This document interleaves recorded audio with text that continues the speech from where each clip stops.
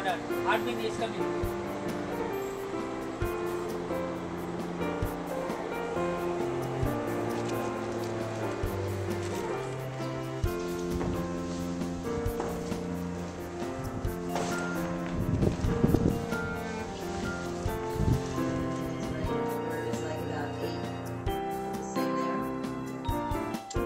Yes. And I did tech for fourth graders, and I did see adapting the same thing with them. I mean, one activity I did with them is... I've uploaded this presentation, or should I say I am uploading the presentation to SlideShare. You actually go to the program section down here.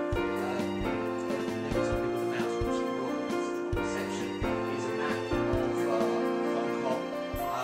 Maybe Chris, you could be my glamorous assistant. No, you're videoing. Okay. So this is Hong Kong Island, and I think we're sort of here are some of these sort of sync options. And what you'll see, iPhone, the iPad are personal devices, and Apple have designed them to work as personal devices with a personal account. And really, trying to do anything else is going against what Apple have set up. And so you're pushing that boulder uphill, and it's a very big hill. One of our schools is looking to go one-to-one iPad. That's John Club Sarah Rose School. It's our special school, and we're sort of planning that over the next 12 months to roll it. Think about your laptop programs you see in schools. Schools have gone different routes on this. I was a tech director in a school in Thailand before I came out here, and we were a school-owned model.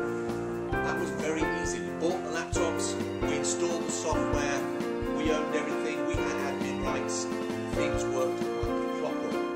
Come out to Hong Kong, and it was a student-owned model, where the students brought their machines in, the parents bought them, and we were all... In 2004, James published The Wisdom of Crowds, in which he argued that some students...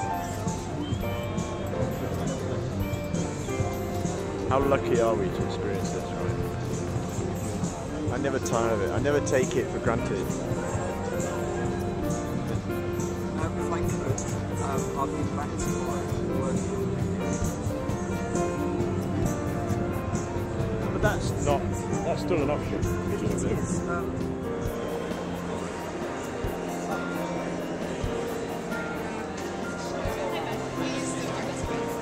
Newspaper, got the idea.